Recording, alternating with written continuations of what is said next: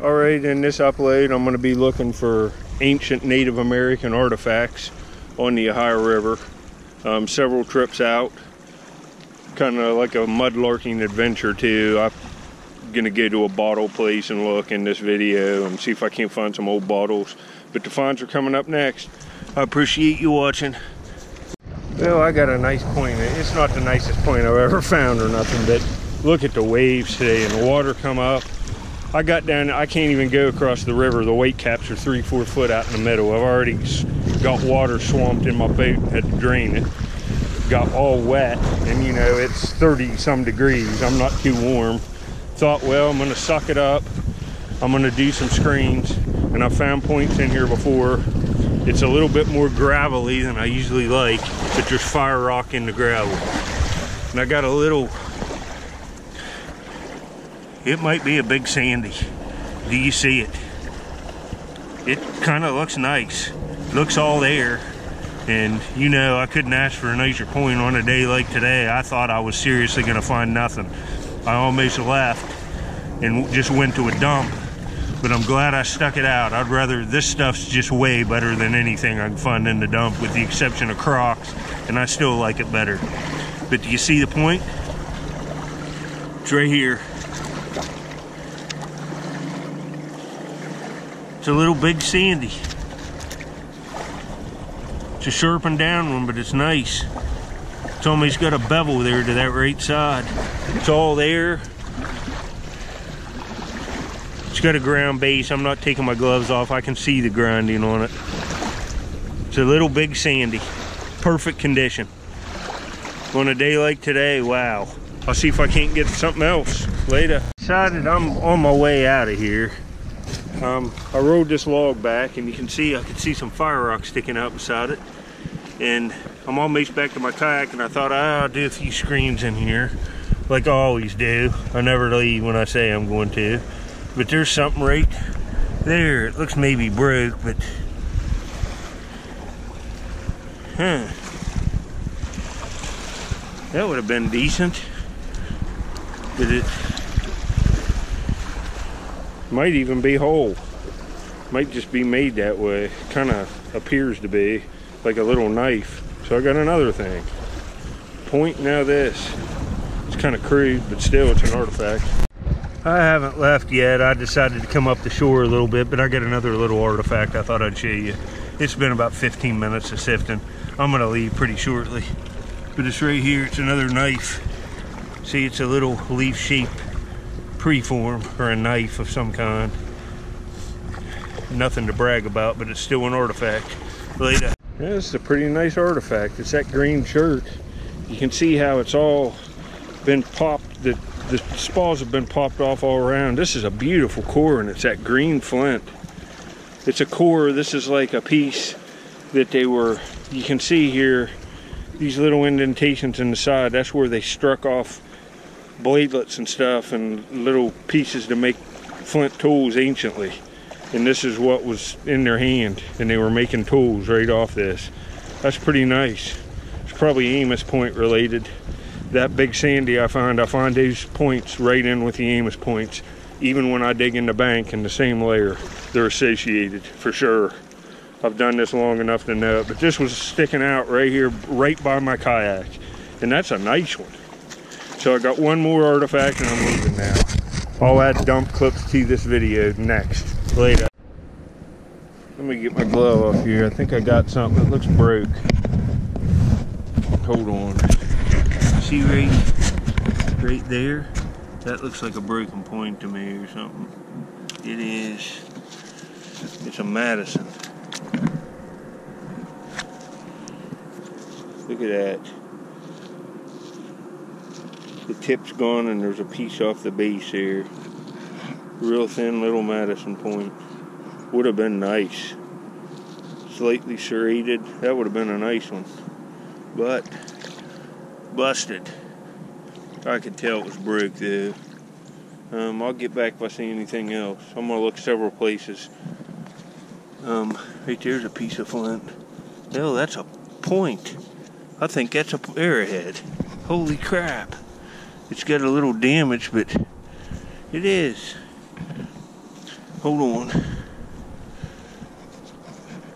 See, it's a beautiful material. Right there's the notch. There's the other notch. It's got a tip ding and a base ding. That's kind of cool. Two laying right there together. You saw them boat waves. That's why I'm out. I'm looking where all the boat waves lapped up on the shore. Here's a pretty cool marked up brick. Look at that. Just pulled it out of the water. I'm gonna take that. It says stuff on it. I think it says Alamos. I don't know. Something S. A-M-O-S. I don't know. There's stuff down there too. Screen ever where I found that Kirk point earlier this month. Right there's a section of a point. I'll show it on cleanup. It looks like a Madison, but I don't know. I'm gonna look around here. Now I'm sifting. I walked right by this coming in here. Right there's an old cork bottle and it says stuff on it. French gloss. What the heck? And that's balloon. Oh, look at this. Whitmore, Boston. French gloss. I've never found that. What a nice little find. Walked right by it. Perfect. Slightly aqua. It says French gloss on it. Whitmore, Boston. And it's balloon for sure. Wow. That's a good find for laying out. Man. See the seam ends right only about 1/4 of an inch up on the neck. That's a nice little bottle. Probably 1915 or so. Nice. I'm looking for Arrowhead now. Got a bottle. Alright, I've been sifting these areas here where the mud's on. There's rock laying in here. I haven't found anything else since that broken point in that bottle. You can see right there's a flake laying out. There's points laying in here. I'm just getting cold and I'm gonna go. Found that bottle on a broken point over here. I'm gonna go, and then several broken ones before on the other side of the river. We'll get out of here. I'll show you some points. I just was gonna leave and I came up here higher and I see a tip, I think. And right there's a flake. There's some stuff in here. It's phrased up in here, but right here's a tip and it would have been real nice. Oh, it looks paleo. Oh, it is. It's a fluted point. Look at the flute right here. That's a paleo point. Right there's the flute. You can tell. Oh, folks. That's a fluted point made of Cousteau flint. And it's the base is snapped off and you can see the fluting channel right there. Oh, it's got that paleo chipping. That's a fluted paleo point. Would have come down and had a little cut. Would have been a, man, that would have been nice. Now we'll get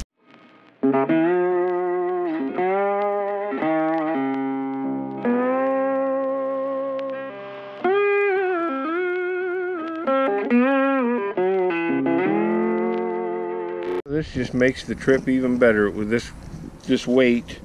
This is to make it sink in the water. It's a bob. A brand new mallard duck decoy. Look at that. That's nice. I have a bunch of these, but this is the nicest one I've found in years. Most of them are tore up. This is brand spanking new, folks. That's beautiful. Later. Alright, I'm out again walking. The river's way down, so I have potential to find something. It's freezing. It's the coldest day of the week for sure. If you're in Ohio or surrounding states, you know how cold it is today. The wind's kind of blowing a little bit too. But if you like this kind of stuff and you enjoyed this video, I'm always out looking, so there'll be more to come. Make sure you subscribe, and I'll get back on another video when I find something nice, which shouldn't be long. Later. Alright, I'm out on the river. I got a point here, it's broke. But we'll add this one to this clip. this video instead of me starting a new one, which I am. See, it's a little late side notch. It almost looks like a fish spear, a mid-arcade point. Right there you can see the notches, but it's broke. Finding the broken ones, but at least I'm finding stuff. Later. Alright, I just got a little lancet, L-A-N-C-E-T. You can see all the edge work on it there. It's worked all the way around. It's a little flake knife. Spalled off like a core that I'll show at the end. I found a core in this video too. But look at that material. It's real high grade little knife. It's all pressure flaked all the way up that edge. That ain't bad. Alright, here's a look at all the stuff I found and what it would have probably looked like. Most definitely. These are triangular points. They're about 800 to 1,000 years old on the sites I found. That's just a midsection there. Found that in this video. But they would have just looked like this on notched examples. This point would have looked, you know, probably, that looks a little real nice the way I did it. It's kind of a crudely made point, so I'd say it was a little rougher than how I've got it drawn on, but you get the picture. It's a notch point. Just the tip, there's damage up the side and the base is gone. Found that bullet, I didn't film it. Got these two blades. In the core, they would have taken pieces off this. You can see where the spalling hammers hit it. But I would say how this is built, they were taking flakes off this side, long slivers, and making preforms. And this is an exhausted one. I don't really see them. It's kind of a core making technology. And I think they would have got platforms to strike on this, and this one's just exhausted. It's small. It was a much bigger piece. They were taking like pieces across or this way, and then they were making blades like this and then percussion flaking them. This one's all percussion flaked. You can see there's no edge work on this, no pressure flaking. It's all percussion, and it would have come off something like this. They would have spalled off the piece, and then they would have percussion flaked it into the blade, and then they would have pressure flaked it into an Arrowhead. Here's this little point I found. It's pretty nice. This might even be a sharpened down Amos. It could be a big Sandy. It's a sharpened down point. It's ground base and notches. It's mid-arcade or before. I'm not completely positive what it is. Kind of has some big Sandy traits, kind of has some Amos traits, kind of has some Brewerton traits, I'm not sure. But here's the Clovis. It's what it is. It's ground right up to there. You can see even the grinding, like where it was maybe hafted and then it was resharpened. It's ground nicely up to here, but the base is popped. See the cross section of it. And on this side, right up to there, it's ground. And there's the fluting channel.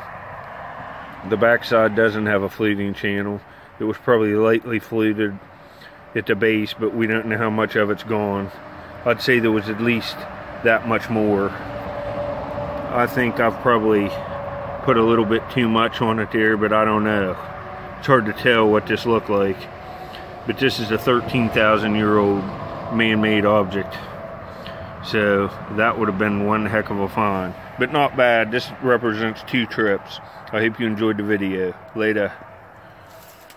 Alright, here's a few more finds from this video that I found the next day. I've been out on the river 3 hours today. I found other stuff too, but it'll be in another video. This camera shows the stuff a little better. This is some kind of mid-arcade point, but you can see it's broke. And here's this little flake knife. I wanted to get this camera out so you could see the edge work on it there. It's been pressure flaked. You can see how translucent it is.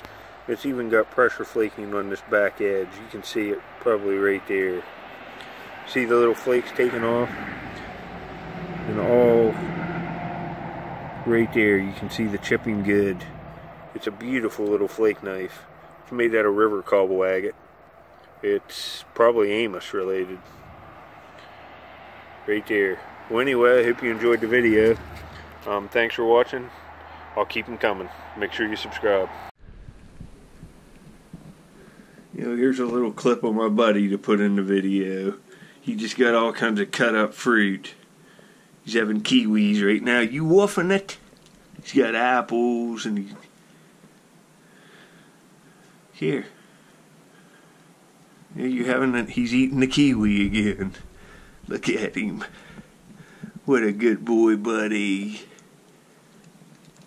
It's my pet squirrel. For all you new people, the squirrel man. Man, you was hungry, buddy. He's loving that kiwi, that's for sure. I got you all kinds. There's like half of one here, buddy. Look at him. Alright, enjoy the rest of the video. Later, pigs.